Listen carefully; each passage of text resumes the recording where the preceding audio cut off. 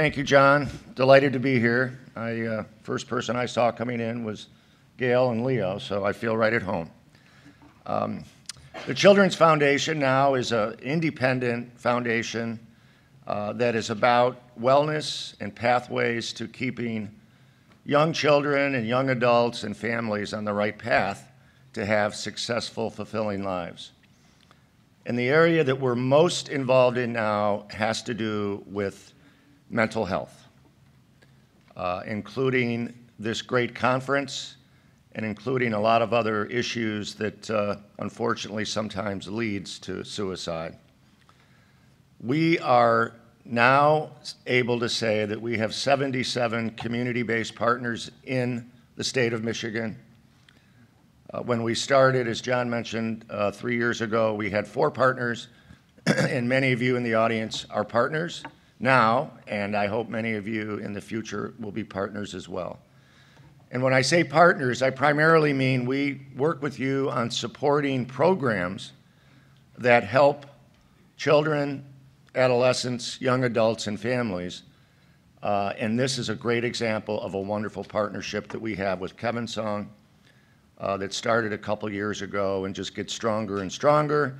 And then we also like to bring in other partners, such as what John mentioned, the ability to have Detroit Public Television stream this, because they're a partner as well. No Resolve is a partner, and several other of the exhibitors are partners as well. So we're delighted to be here. It's an honor for me to be able to tell you about the Children's Foundation and to introduce our first speaker. Della Volpe is Director of Polling at the Harvard Kennedy School's Institute of Politics and founder and CEO of SocialSphere. The Washington Post referred to John as one of the world's leading authorities on understanding global sentiment, opinion, and influence, especially among millennials. And in this age of digital and social media, John has advised heads of state, Fortune 100 CEOs, military generals, athletes, and entertainers on how to use public opinion to tell their story, identify, and empower key audiences. I could certainly use John's help. John appears regularly on MSNBC's Morning Joe with Stephanie Ruhle, and his insights on America's youth are found in major media outlets in the U.S. and abroad, including The Daily Show with Trevor Noah. In 2008, John received an Eisenhower Fellowship, for which he traveled extensively through China, Hong Kong, and Korea, including a supervised day in North Korea, which would be interesting to hear about, studying millennials and their use of social media, which concerns all of us. In 2018, John received the Arthur E. Hughes Award for Career Achievement from the University of San Diego, and in 2013, he was named a Future Legend of Marketing by the Ad Club of Boston.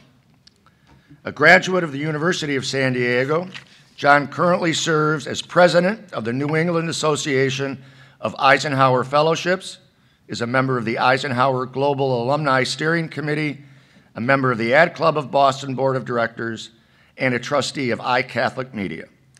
Ladies and gentlemen, it's my privilege to introduce John Della Volpe. John.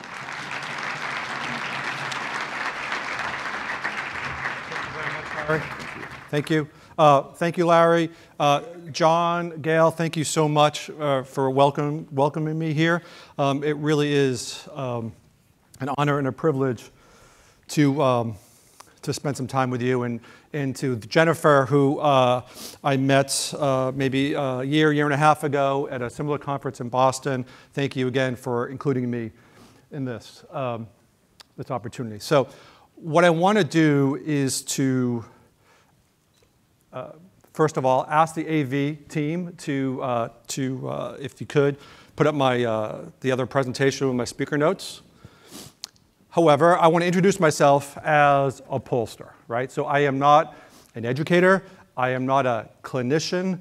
I'm a pollster. And when I spend time with people to introduce myself, especially kids. I say it's kind of like a professional listener. When my kids were little, I now have 3 young kids, older children myself, a millennial and arguably 2 members of the Gen Z generation, 20, 23, 25 years old.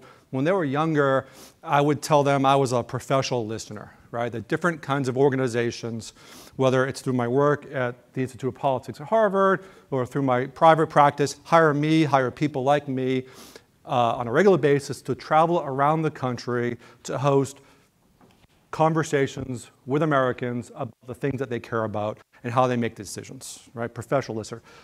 Qualitative research, focus groups, larger town meetings. That's really kind of key to what we do. In addition to that, as a pollster, we will then take those hypotheses that we might develop through conversations with Americans and test them through surveys. So that's my job. That's what I've been doing.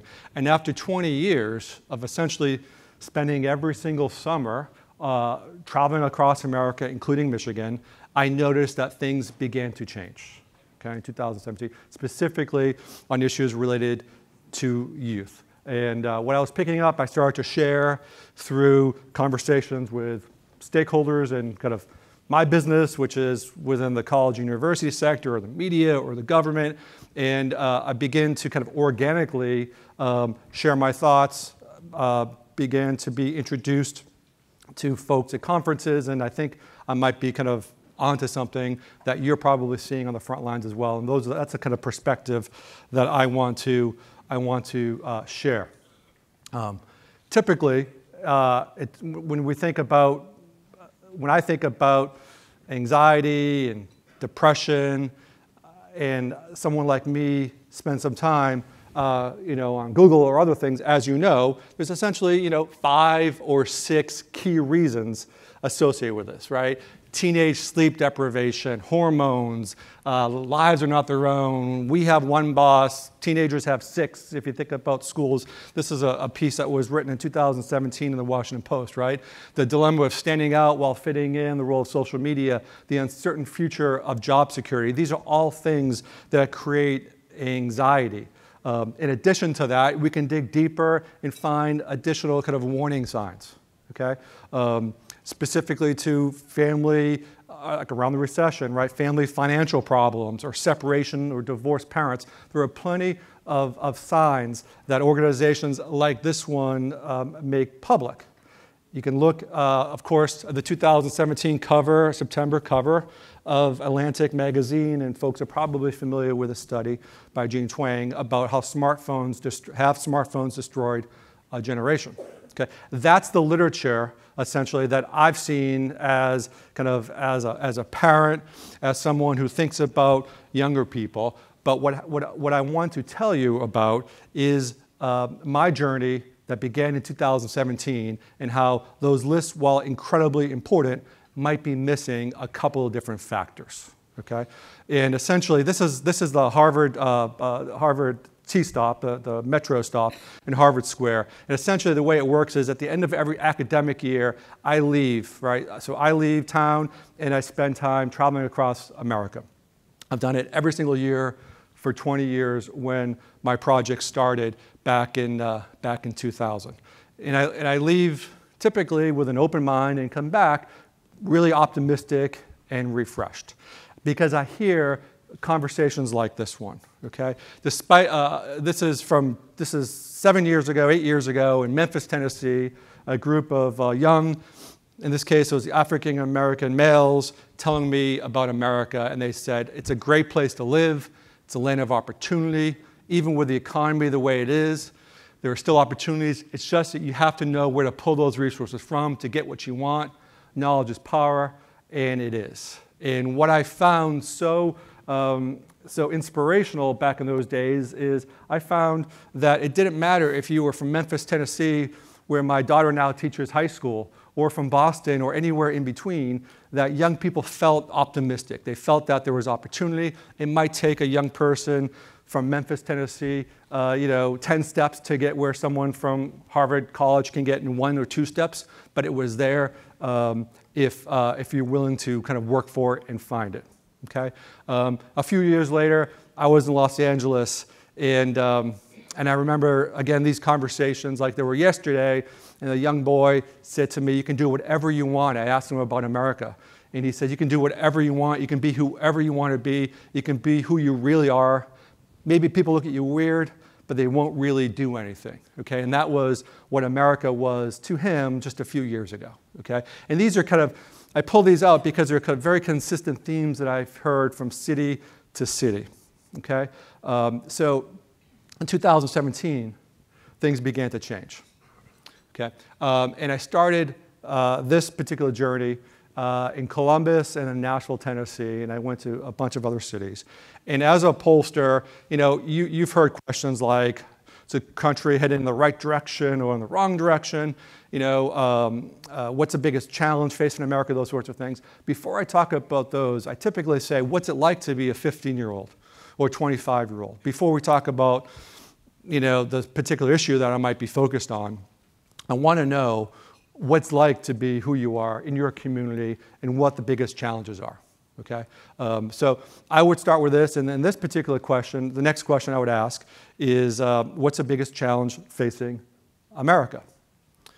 And this is essentially, I had 25 people, so imagine this like a classroom, okay? I take the table, I used to do focus groups with teenagers where we have a big table with 4 people on one side, 4 people on the other side, and me at the top. Instead, what we do is I actually put 25 people or 30 people in a circle. No tables, nothing else in the room, and I'll sit kind of somewhere in the middle, somewhere on the, within the circle, and maybe walk up and down, okay? And I find that has more people in the room actually kind of creates more agency and more honesty in the conversation. And I said, what are the biggest challenges facing America? And very, very quickly, this is directly from these transcripts. Gun violence, school shootings. This is Columbus, Ohio, just a few years ago. Sexual assault, drugs, racism, unchecked rise of hate speech in groups. This is before Charlottesville. Surging levels of disrespect and incivility, inequality, crippling debt associated with the simple pursuit of going to college, right? This is urgent. This is different for me. This isn't jobs. This isn't healthcare reform. This is urgent. It was sad. It was painful to hear. It was dark. It was something I've never heard before.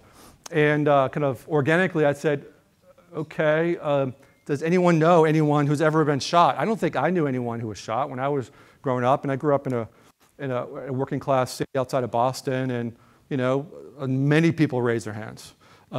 Sexual assault, almost everyone raised their hands. You know, suffering from opioids or mental health or anything, everyone raised their hands just about, especially in Ohio, different concerns related to drugs in other parts of the country. And at that point, I realized that there's just this weight that younger people are carrying that I had not ever thought of before. And again, my work at Harvard means that I work with a couple dozen students every single semester, been doing it for 20 years. Every semester, we collectively work to identify questions that they want to know of their fellow members of their generation. I conduct 5,000 or 6,000 interviews in English and Spanish and thousands of other interviews for other clients. So I'm as in touch with this generation as arguably anyone in a position like mine, but this is new. This is new for me. I then went to Atlanta, and I said, let's forget about the country, but let's talk about your own community. Okay? Are things going well? Are they on the wrong track? Why? What are the factors that would mean things are going well or not? Okay? And again, not looking for anything other than a gateway to a conversation about public policy. These are exact quotes of what I heard. At my school, the drug rates and the suicide rates have all increased greatly. Mental illness is increasing, and we're acting like it's not there and just saying, figure it out on your own instead of dealing with it. A lot of people have mental problems, depression, it's common, but others have PTSD. This is from a 15 or 16-year-old African-American boy. When that triggers, it turns into a whole different problem. It causes a lot of suicides. Kids aren't really expressing their feelings, kids and saying how they actually feel because they're worried about being judged and stuff. so they resort to other things. Again, I didn't recruit individuals who had some indication of anxiety or depression or challenges in any way. I recruited a random sample, essentially, of high school kids in Atlanta, just like in Columbus, just like in Nashville and these other places. And I can't escape it. The purpose of these focus groups, actually, was to talk about issues related to public policy around gun violence and those sorts of things for another foundation that we were working on. But it's just hitting me in the face. And I'd say, okay, well, still remembering what I shared earlier about that conversation in Memphis back in 2012, I said, well, what unites us, right? Not long ago, it was opportunity. So I'd ask this question, what unites us? And does anyone know, what do you think unites young people today? Say it. What? Anxiety, yeah, fear, okay? And again, I said fear, and I go around the room, okay? And literally, this is the order of what young people were telling me, the order, okay? Fear unites us. Fear, and I said fear of what? Fear of death, people raising their hands. Fear of our rights being infringed upon, fear of the future for our kids, fear for our family, fear for our health. I could continue. And then next I would ask, what don't we understand? And this is probably the quote that I refer to most often when I give a talk like this. And people ask me, like, what do we need to know about young people in America today? And whether those people, as Larry said, whether they're in the media or folks who are interested in serving in politics, I said, you need to understand that the way, and I kind of rephrase this, the way in which we, as older Americans, think, in the words of this young woman, about finances or taxes, whatever our day-to-day struggles are, okay? The weight that we carry on those things, that's the way they feel about living and dying every single day, right? This was a young woman who was a student at Ohio State University, talking about walking into those classrooms, thinking about, where the exits are and how to deal with that on a day-to-day basis. So the same daily weight, in her words, on an adult's shoulders over bills and taxes is what children feel about living or dying, okay? Then another question I ask is so these images are like publicly available, but they certainly kind of represent the look as I remember the individuals I was speaking with, okay? So this is a young man from Atlanta, okay?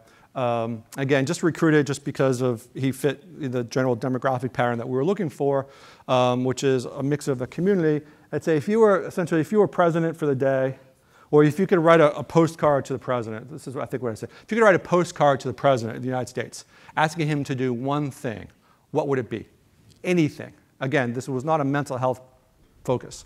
Anything.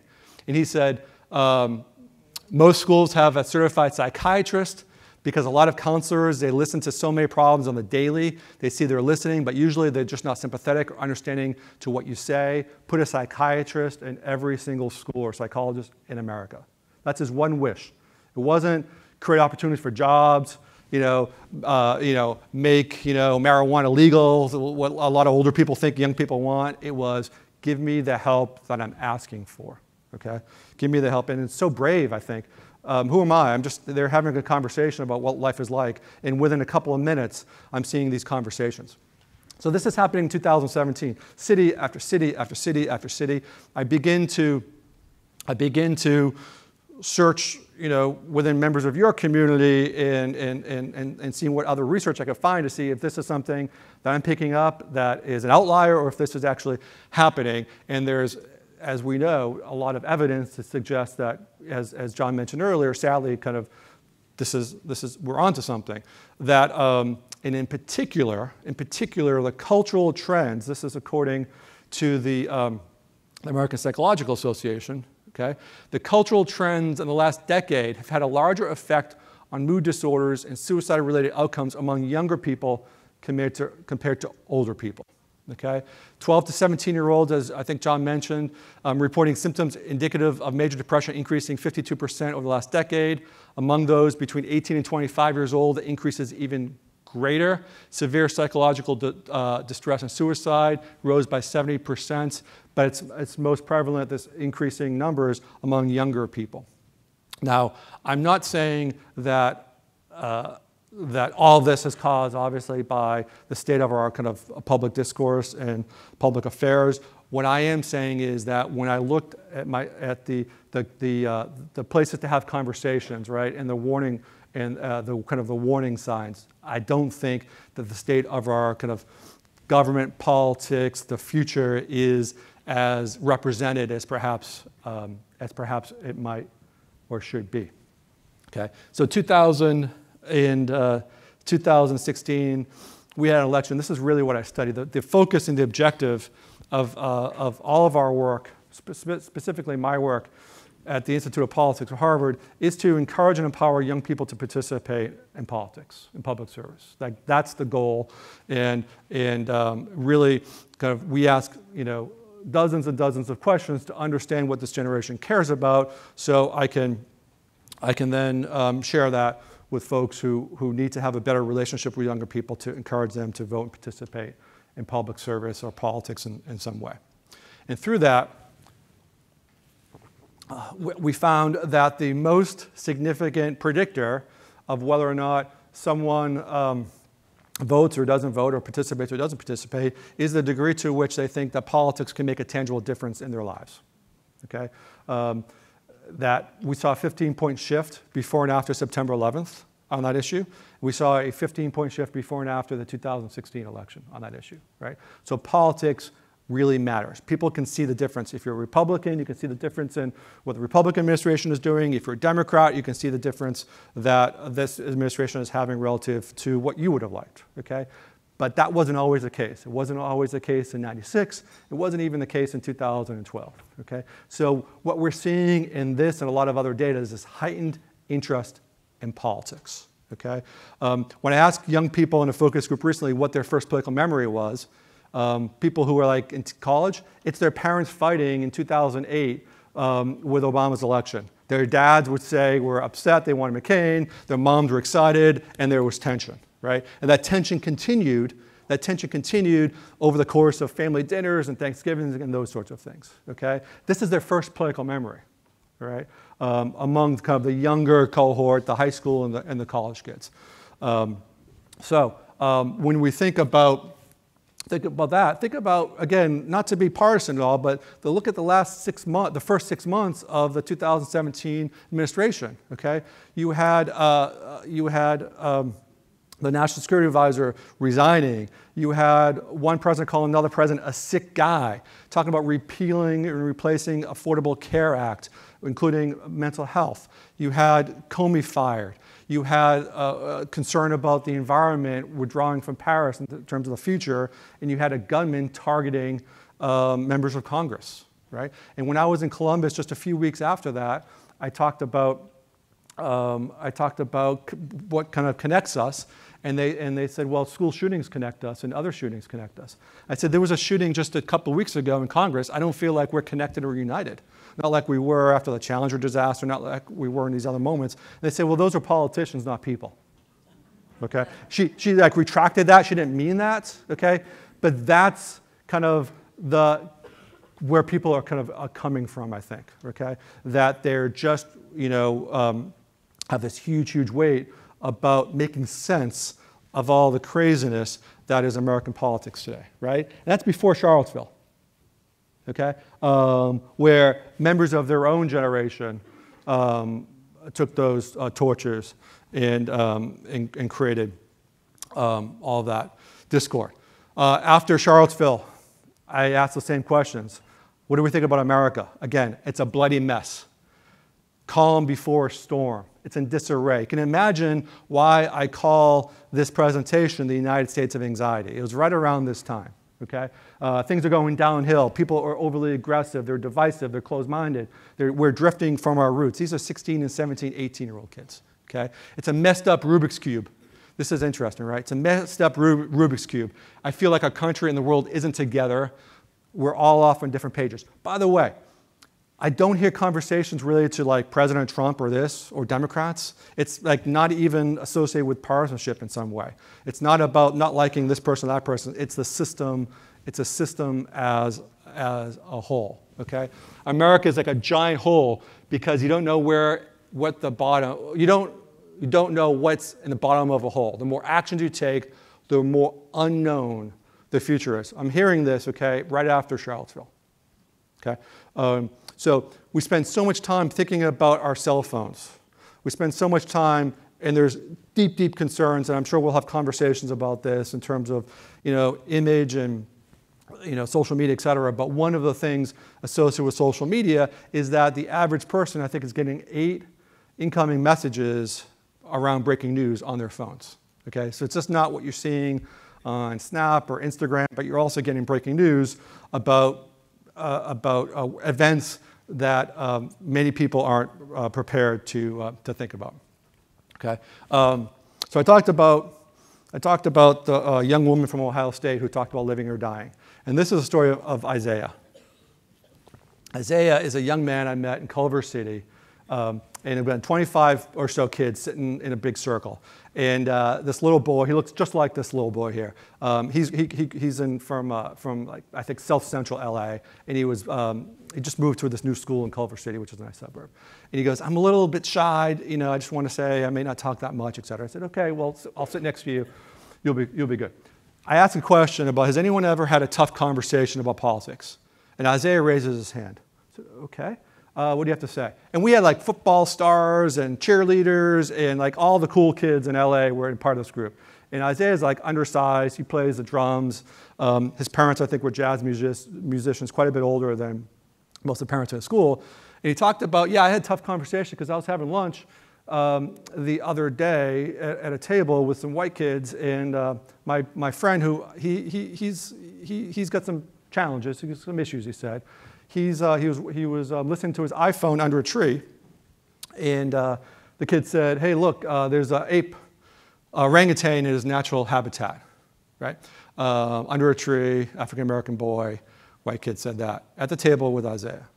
And then he said, well, then he had the headphones on. He goes, yeah, it looks like a noose. And I said, Isaiah, what did you say? What did you do? He goes, I confronted him, right? So little Isaiah around a table of other kids. I said, well, what did you say? He says, that's very insensitive. He said, it's racially insensitive, and he talked about his feelings, and I said, well, what happened? And he goes, well, they said, why are you making this about race? And then they walked away, okay? But that's the difference, though, okay? I'm not sure if I was in that position 30 years ago, if I would have stood up, to that kid, or if other generations would have, okay? And one of the things that makes me optimistic is that young people, again, from what I'm seeing organically, are identifying the issues that are challenging them, whether it's the PTSD or the stress or having more help.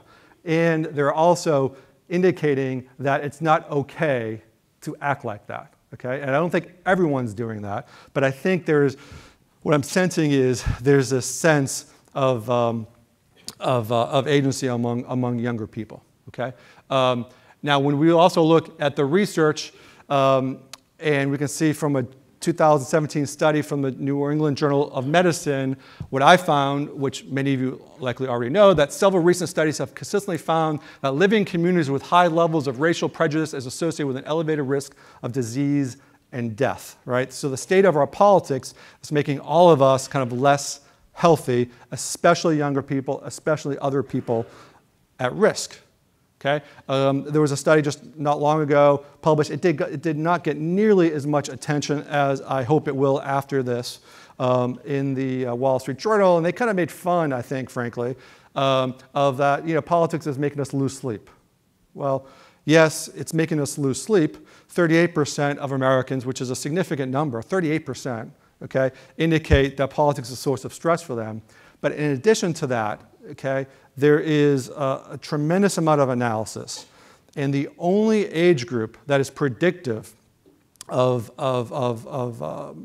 political stress, making your physical and your mental health less well. The only demographic group is age. If you are younger, you are more affected by politics, and it makes you less physically well, emotionally well. You do behaviors that you regret, and you have impacting your social and your lifestyle habits. The only other group of individuals in this study where there was a correlation was with people who don't have a job, people who are unemployed.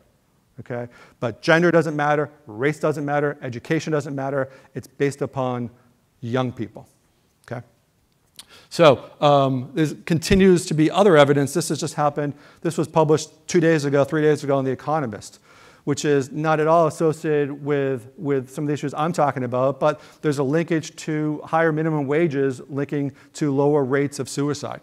So the idea of public policy also affecting Americans in that particular way, and there's also other correlations around, not surprisingly, gun violence prevention legislation as well. Okay? All of this is happening before Las Vegas. Okay? And we think so much about Parkland. Las Vegas and Parkland together had a much larger effect. We're tracking young people's opinions related to guns and school shootings and violence, for 20 years.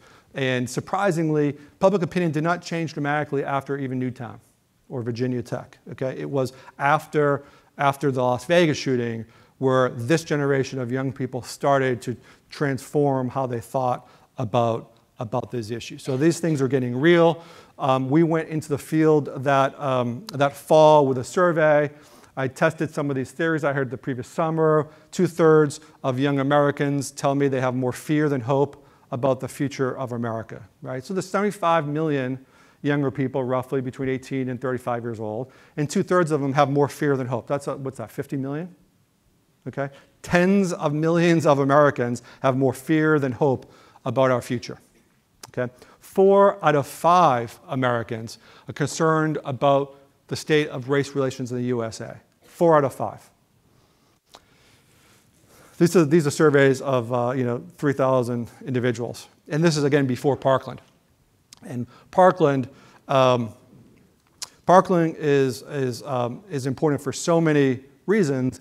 That's at the point where all of this anxiety that had been kind of bubbling up, and not just since 2017. Clearly, it's been happening for years before that. But that is when younger people challenge other younger people and empower them, right? When I watched the first interview of David Hogg, who ran the school newspaper and the media, at his high school, he rode his bike because you couldn't get there with a car. Rode his bike over to the scene of the murders, and he was interviewed by Laura Ingraham, and she said, "Do you have anything to say?" He goes, "Yes, you need to vote if you want to change this." He empowered people. You need to do something. You need to become active, and you need to vote. Okay, and from that moment, these young people empowered other young people. We all know the famous speech now by Emma Gonzalez. This was a part of her AP, I think, civics paper that she was working on. But she transformed it into the speech where she called BS, including to people whose kids don't know. I just want to read this. She goes, that us kids don't know what we're talking about, that we're too young to understand how the government works.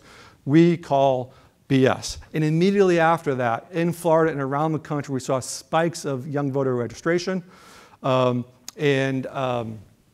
really kind of taking all this anger and angst and trauma and anxiety and moving it towards something that was going to be productive. Okay, so again, we go back into the field with another survey for another client. We found that 77% of young people between 14 and 30 tell us that they or someone close to them have been affected by mental health issues. 77%. Okay, 59% affected by racism, 55% sexual assault, and this is men and women, much higher, of course, if we just focus on young women, right? 31% by opioids, 26% by gun violence, 44% if you're black, and well over that if you're black and you're male. Okay? So these are the weights that they're carrying. And it's not inconceivable at all to hear in a focus group or someone I meet who talks about a best friend, obviously, who has committed suicide or is on life support for an overdose or something like that. Okay?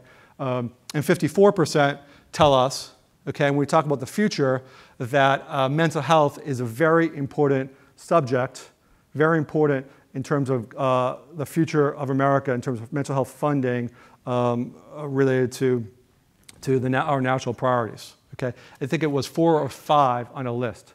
It was higher than climate change. It was higher than income inequality. It was higher than a dozen other issues. It only trailed school shootings, which was number 1, access to higher ed, healthcare, and jobs. That's it. Every single other issue was below that. Okay? And for me to get that list, I didn't come up with this list on my own. I talked to young people. We collectively developed that list and tested it. So 54% tell us that mental health funding is very important when they think about the future of America. Okay? Other quick things, Generation Z is stressed, depressed, and exam obsessed. Again, The Economist, and I share this with you because, again, it has important aspects about bullying and anxiety and drug addiction, but not about the state of our politics.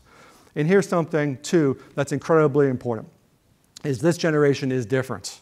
And I spent a lot of time comparing this generation with their parents, Gen X and baby boomers, and this is different.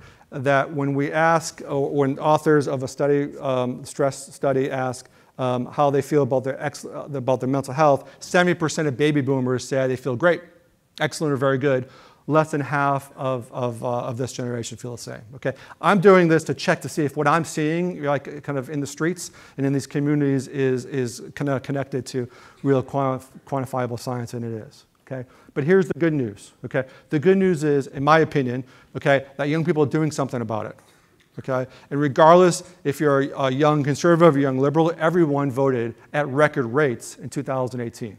Okay, so the things that we saw was happening after Parkland, which was the #1 predictor of whether someone showed up. Okay, they care about school shootings, and the more anxious, the more stressed you were, the more likely you were to come out and vote. Okay, so they're using this angst and they're turning it into something positive. You can see there's a spike over the last 32 years. On average, only about 17% of young people would participate. Okay, so when baby boomers, who like to complain about young people being lazy and narcissistic, when they had the opportunity, only about 17% showed up to vote. When my generation, Gen X, had the opportunity, about 17%. Okay, when millennials had the opportunity, 21%. But when Gen Z, kind of your students, and the folks that you spend a lot of time with, when they had the opportunity, not great numbers, but twice as much as at any time in the last 32 years. It was 32% conservatively. Okay, and we're seeing similar interest, of course, in the 2020 campaign. So, back at Harvard, conducted another poll just a few months ago, less than a year ago, and we had a series of emotions. We said, which of these have you experienced in the last 24 hours? And we found that as many 18 to 29-year-olds in America experience joy as anxiety. Okay, so half of young people in the previous 24 hours experienced anxiety. Okay? In addition to that, what we found was that there was a connection to views related to the direction of our country. If you thought the country was headed in the right direction, you were less anxious. If you're concerned about the craziness in Washington and the world, you are much more likely, significantly more likely, to be anxious. Okay? There was no difference based upon joy. Okay? If you thought the country was in the right direction, if you thought it was in the wrong direction, still between 52 and 48% experienced joy. Okay? What I really hope one of the outcomes from talks like this is for us to communicate more effectively to baby boomers. And whether these are the parents or grandparents of this generation, this has to happen. This is a conversation that I had in Pittsburgh, I guess a year and a half ago. And the guy's name was Dennis. He was a basketball referee in his spare time. He worked in a technology company the rest of the time. And I'm having that same conversation I had with the younger people. Say, what's the biggest issue in America?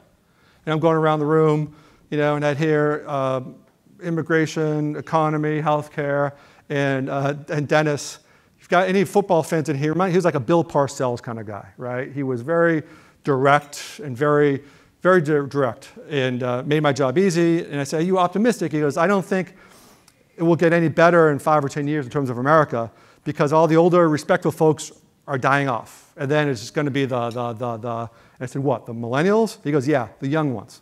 The conservatives are dying off. The people that had respect actually fought in a war and planted a flag somewhere, okay?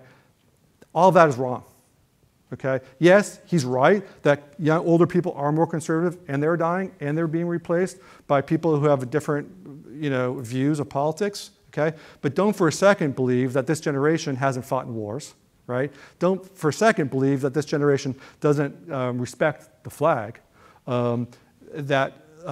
They don't, I think many members of this generation fail to really kind of listen and understand how the world is changing, right? And it's really important that we kind of break down these stereotypes and these barriers, especially around just blaming everything on the phone. Blaming everything on the phone, right? There's been a lot of research that indicates that the phone screen time is bad. It's linked to all these negative behaviors.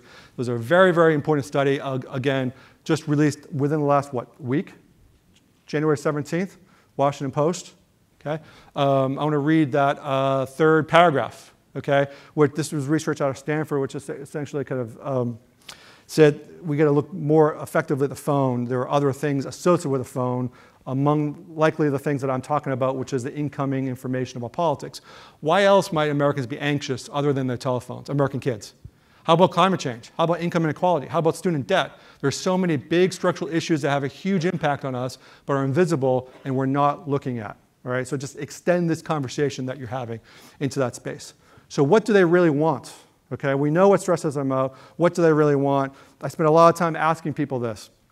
And I think it's pretty simple, okay? So this is someone, Childish Gambino, who's an actor, he's a hip-hop artist, variety of things, and he writes in one of his songs, his lyrics, being happy is the goal, greatness is my vision, okay? That, I think, really speaks to younger people today. Being happy and being great every single day in small and important ways, okay? When I conduct a survey, I said, what is the, asking a couple thousand young people, I said, what's it like to be happy? What's your version of the American dream? What do you look forward to? And these are just some examples, okay, of the future, okay? A happy family, a well-paid job, small garden with a house, that's everything, okay? I want to be happy, I want to be well-fed, with a roof over my head, with family and friends who love me. Again, these are indicative of thousands of interviews that I have, okay? They're not asking for, fame. They're not asking for millions of dollars. They're asking to be happy, okay? When I conducted another survey, we released it on Real Clear Politics on the future of education. I had almost 20 different variables around the job of our public education system. One was be happy. Okay, 67% said be happy was a very important part of what our education system should do. 27% gave an excellent or a good grade to our performance. There are more people who are interested in the public education system making our kids happy and well-adjusted than even going to college. Okay, so you can find that online, Real Clear Opinion Research Education page. Okay. Being healthy emotionally and physically, not have a ton of stressors, have a job you're happy with. Imagine like a 17, 18-year-old talking about stressors, right? In a focus group back this fall, I said, has anyone have anything to share about their life? What's going in the right direction? What's it like? These are 25-year-olds. And this young woman sitting over here to my right-hand side, she says, I can afford a therapist now. I can do things in my free time. That's a big, kind of shift for me, okay? Her American dream is being able to have enough money so she doesn't have to share an apartment with 8 people from the internet she's never met before and see a therapist. That's her American dream, okay? So I'm going to close with this, and then hopefully, I don't have a timer up here, so hopefully I'm okay with time, and we can have a little bit of a conversation discussion. But again, when I talk to try to let others know what they need to know to kind of understand this emerging generation, I say there's like just 4 things, okay? First of which is understand 2/3 have more fear than hope about the future, part 1, right? Part 2 is they have little faith of our institutions to change anything, okay? Little faith in institutions that have been going down for all Americans, but specifically younger Americans. The third is the concerns about mental health. We can see the number of people affected, the number of people who believe it's a national priority, and they want to be empowered, right? They need to be better understood. There are millions and millions and millions of young people essentially raising their hands to their parents and their grandparents and the educators and all of us to say, recognize me, let me have this conversation, let me help me figure this stuff out. And obviously too many of them are being ignored. So when I think about these topics in a political context, I'd say we can't have a conversation about like a particular policy until there's a relationship of trust, right? Until you can empathize and understand what it's like to kind of be in their shoes. And until you need to do that first. And then once you establish that trust, then we can have, in a political sense, conversations about like what the right policy is or what the right next steps are, et cetera. And I think that's the same thing potentially in the way in which I think about it. I can't have a conversation about, gun violence or future of education or these other things until I understand where these issues fit into the day-to-day life of that teenager. I'm not saying that all the other issues that we talked about at the beginning around body image and social media, I'm not saying bullying, I'm not saying any of those things are less important. What I'm saying is let's also include the state of affairs in our world and appreciate that that's just one additional stressor that young people are sharing with us. So with that, hopefully we've got some time for some. We got 10 minutes for questions? Perfect. So, Alan, thank you.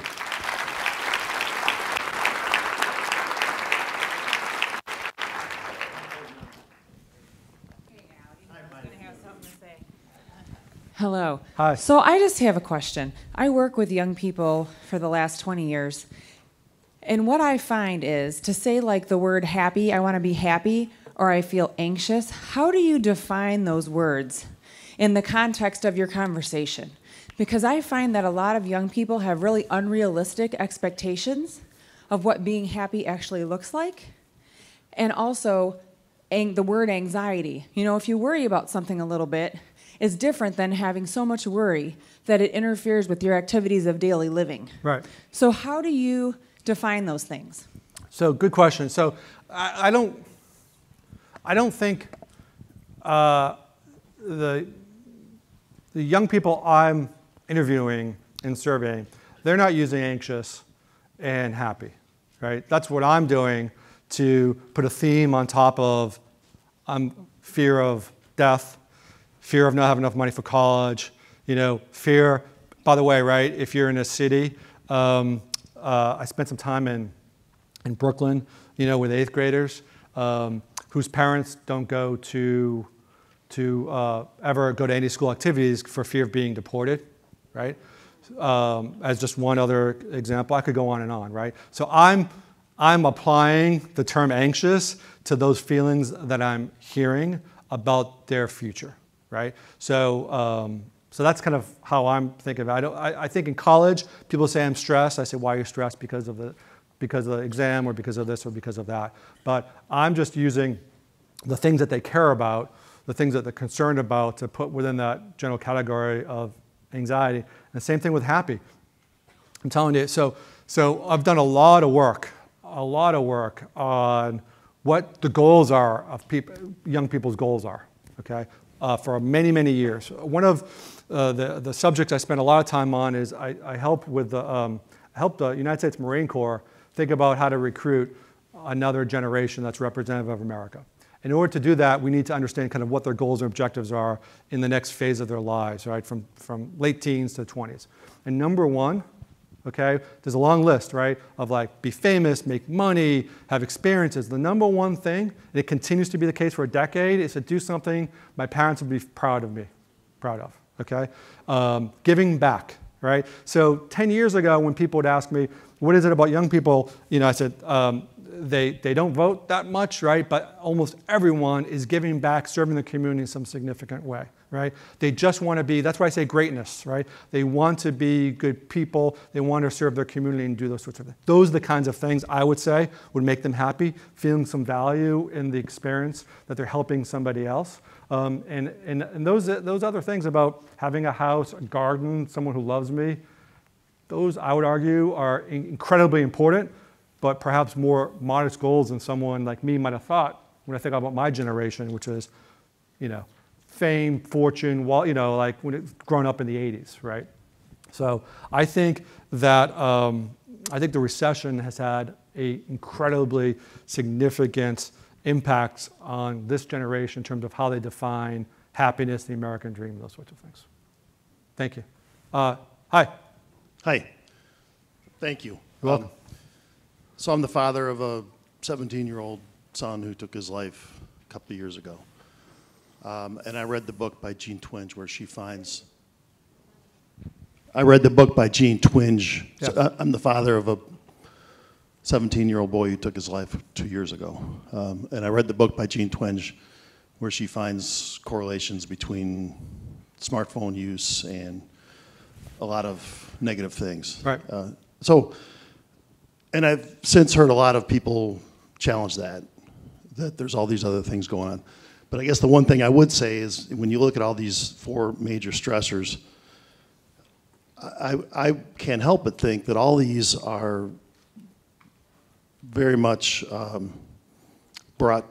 made hyper aware in the minds of every kid who's got one of these things that the hyper connectivity we have today has, these things exist for sure. Yes. And they aren't themselves a product of phones, but the fact that every kid is so aware, excuse me, of what's going on is. So I'm curious what your thoughts might be on that. I agree. I think that the criticism around, I think I Generation, is that the book, I Generation by Twenge, Jean, is that it's just more complex with, all screen time isn't the same, right? And that the content and the context of what's coming through that screen is likely and a more important part of the conversation to understand than just the screen time alone. So yes, I hear, I'm not an expert in this particular subject, right? But I hear a lot from younger people who tell me that's a stressor, and it depends upon, a young girl will tell me about having the pressure to look and feel a particular way, right? Or the bullying, you can never get away from the bully like you could, a generation ago without the phone, right? So we hear a lot of examples about the negative behavior, not able to escape from it because of that cell phone. And I think that just the criticism is not that the cell phone the cell phone necessarily isn't unhealthy because it's a cell phone or smartphone. It's allowing these other opportunities and for people not to be able to escape them. And one of the things that I want to say is if you're the 40% of Americans who stress out by politics, you're younger, it's going to be even higher than that. And let's also put that into the right framework. And let's have conversations about the public space as well as all the other important issues that young people are currently kind of dealing with. I remember another little thing about from a teenage boy. He goes, I wish like life was simple the way it was when I was like in 8th grade, right? When he didn't have a smartphone or cell phone. He knew who his buddies were, he played after school, right? And life was simple. Can you imagine someone saying life was simple in 8th grade, right? But he didn't have like the technology. It's only 3 or 4 years. He was only like in high school. So I just think there's more nuance and context to the smartphone than some people might fully appreciate, especially people outside of this room who apply their own standards from what life was like when they were growing up in the 70s or 80s. Thank you. Hi. Hi, my name is Lawrence Gilliam. I go to UD Jesuit. I wanted to ask you if you think there's a strong disconnect between Gen Z and adults of today. Yes, huge. It's not. I mean, I laugh because it's so large. So I did a survey without offending any baby boomers in this room, I did a survey and I said, overall, I did all Americans, overall, like, do you think your generation, given, how old, given the amount of opportunity that the Gen Z generation has had, millennials, Xers, boomers, and the silent generation, given that, put that into context, do you have a favorable or unfavorable opinion of these different generations? Okay? Okay. 8 out of 10 baby boomers have a favorable impression of their generation. They look back, their life lasts several decades, they say, yeah, we've done a really good job managing the country, managing things in America. I could dispute that. And when we asked the same question about millennials, 3 out of 10 said they had a favorable impression of millennials. 2 out of 10 had a favorable impression of Gen Z. Okay? So many people talk about, including Jean Twenge, talk about younger people being narcissistic. Okay? I don't think it's narcissistic to take a selfie, to share it with a parent or a friend, because it's the way in which your generation kind of communicates. I've learned so much from my kids, what they, including me on their Snapchats and Instagram, because that's the way in which they communicate. That's not being narcissistic, I don't think. Okay? Narcissism is when you have an overinflated view of yourself, of which the baby boomers clearly do, right? So there's that. That's just clear, right? So there's that gap, okay? And also, there is a huge gap in the value set. Huge gap, okay? If you're so the biggest divide in America today isn't race, isn't education, it's generation, okay? 2/3 of people over 50 vote one way. 2/3 of people under 50 vote another way, okay? So there is this incredibly large generation gap. Now, whether that gap turns into a crisis or a war, we don't know, okay? But it's an incredibly important insight and a topic I think it's really worth thinking about as we think about the future. One more, Jen. Great. Can you hear me? Oh, I can hear okay. Good morning. I wanted to bring up a couple of things because I think this affects all people. If we do not have a balance in our life of physical, mental, and spiritual, and the way we are lucky in America that we can worship as we believe, but I think, if I understand it correctly, that a lot of people are never taught any religion, and that might be part of the reason why there's so much crime. They've never learned that and they kind of have that hole inside themselves if they don't have any spiritual belief.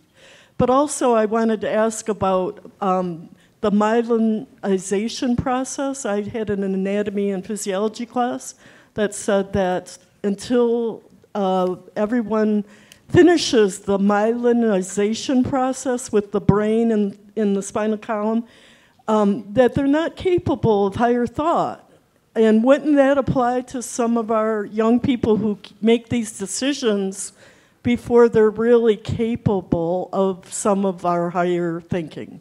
Thank you. So I think a couple of points. Clearly that younger people today, there's a growing number of people who classify themselves as none in terms of no specific religious preference. However, I still find in surveys that 60+% say that religion is important to them, right? So they're not practicing it the way that older generations have, but there's still some sense that it is important, one.